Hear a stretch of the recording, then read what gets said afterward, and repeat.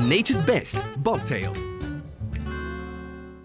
It's Expresso on SABC3, and today we have with us once again our animal behaviorist, Karis Bryen. How are you, Karis? I'm good, Leanne, thanks. So today we're talking about the issue of fearful dogs and how to help overcome that. Can you tell us more? Absolutely. Yeah. So I'm going to introduce first Savannah, who's helping us out today. Hello, now, Savannah. Savannah is not a very fearful dog at all. She's a very well-trained, she's one of my acting dogs, and I've brought her in with me just as an example dog today. Okay. So let's pretend that Savannah is a very scared dog, and we've all had that experience of a dog that's backing up and barking and unsure of people. Yeah. The mistake people usually make is in the way that they try to make that dog feel comfortable. So if we pretend Savannah is a scared dog, the worst thing for me to do, which people normally try, is to lean over and try to touch her on the head. Now look at this from her perspective. Yes. I'm looming over on top of her. I'm staring at her with my eyes. It's quite intimidating. It's very intimidating. Yeah. It's the wrong thing to do.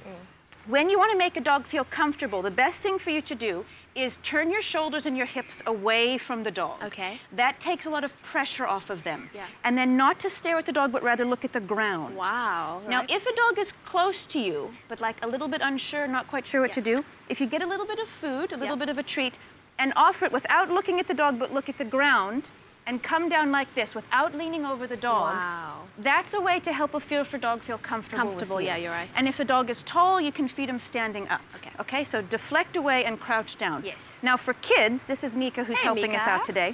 Savannah, sit. Come, sit, sit, sit, sit. Wake up. Savannah's so chilled, she's fallen asleep on the seat. Come, I love Savannah. Ridgebacks. I know, she's gorgeous. Sit. Okay. There you Now, go. sit. Sit. Now, from Savannah's perspective, Mika's eyes are almost making eye contact with her. Stay. So when there's kids meeting dogs, let's do the same thing. Mika, come here with me. What you want to do is actually turn the kids, she's trying to do a high five, away from the dog, and then give the kid a little treat, and then just feed her without looking at her, like that. Oh, wow. And so again, his shoulders have turned away. There's a happy association of the food coming in, Okay.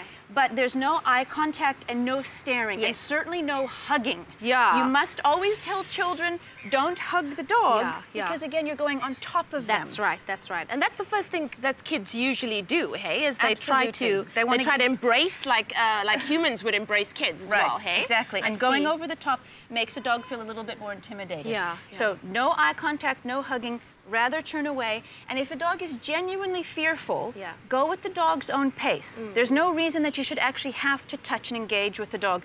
Allow them to come to you. And if without making that eye contact, the dog will feel comfortable a lot quicker to come to you. And of course, it's like you said, it's all about consistency as well. If you consistently do the same things over and over. Absolutely. Wow, yes. wonderful. Thank you so much, Karis. pleasure. It's always great talking to you. And if you would like more information on what we've just talked about with Karis right now, you can go to www.happydogs.co.za or go to our Expresso Facebook page, Expresso Morning Show, SABC3, and we'll see you again next week, Karis.